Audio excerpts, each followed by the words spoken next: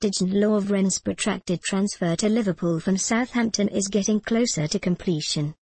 According to fresh reports, the Reds will land their man in a £16 million deal, so when he makes the move, who should the club's first-choice centre-backs?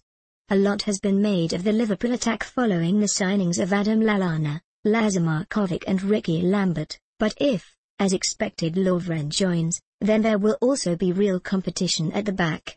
Martin Skrtel and Daniel Agger are still there, as is Mohamed Sakho, who arrived last season for £18 million. Do you agree with this partnership at the back? Will one of Agger or Skrtel be sold?